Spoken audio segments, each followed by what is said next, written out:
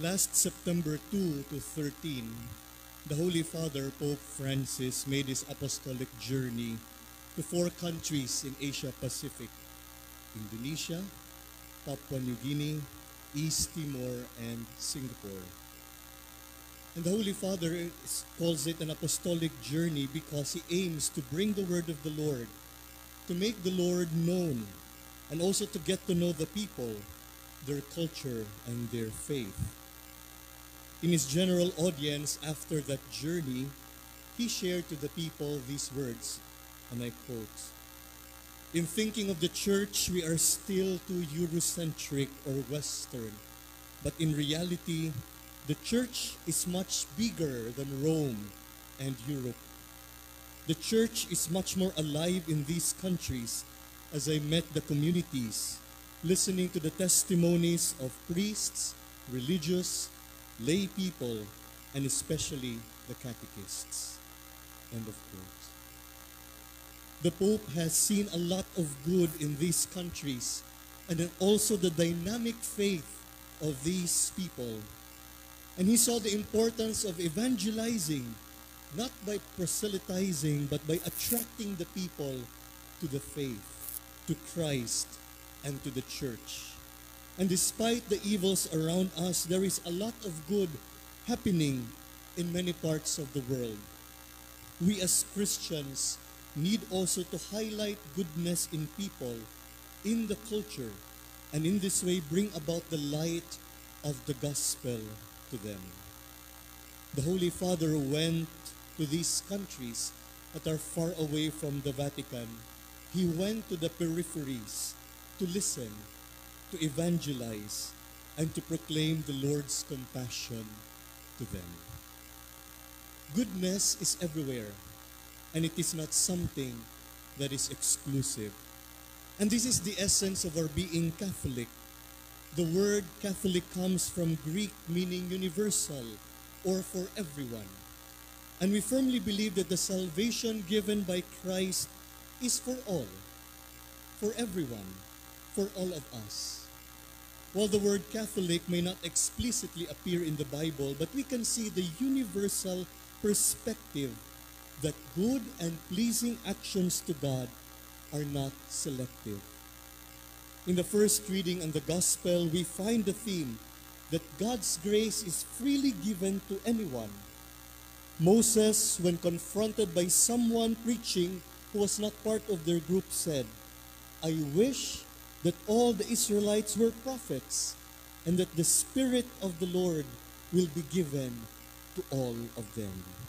And similarly in the Gospel, Jesus responds to John, who reported someone using his name to cast out demons, "Do not stop him, for no one who performs a miracle in my name will soon say anything bad about me.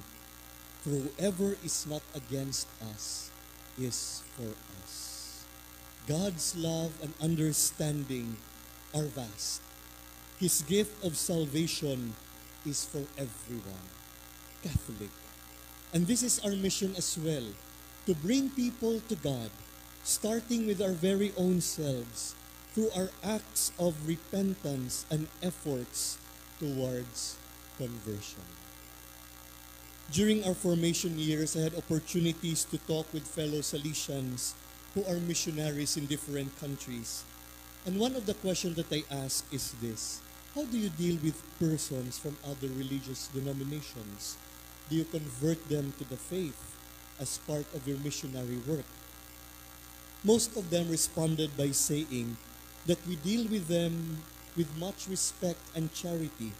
And there are many young people in our youth centers who are not Catholics, but they are welcome, and they experience the family spirit of St. John Bosco in our Salesian centers, in our settings. And there is a lot of good in these people.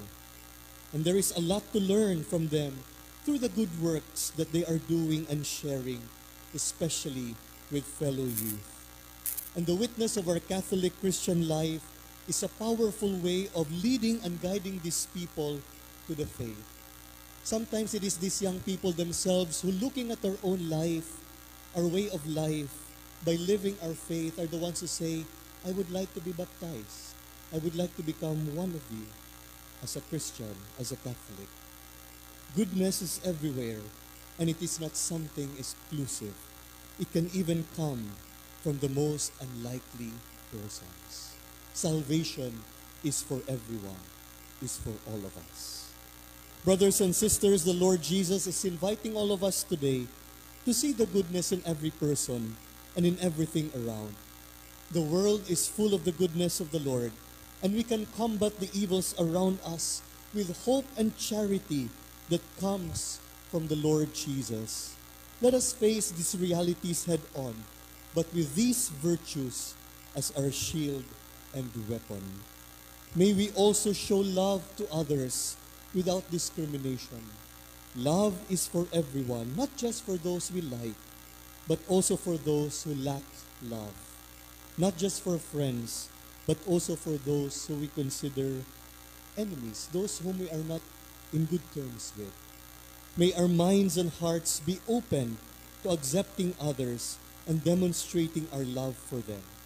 Let us strive and do our best to love without bias or expectation, and we will be rightly called as Catholics.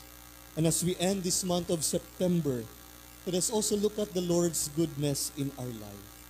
Let us see how we have been blessed in our families, in our communities, and how we have also become a blessing as well to our brothers and sisters.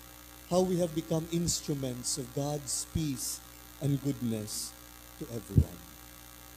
In this Holy Mass we pray, Lord Jesus, help us to seek the things that will unite us with other believers rather than focus on the things that cause division.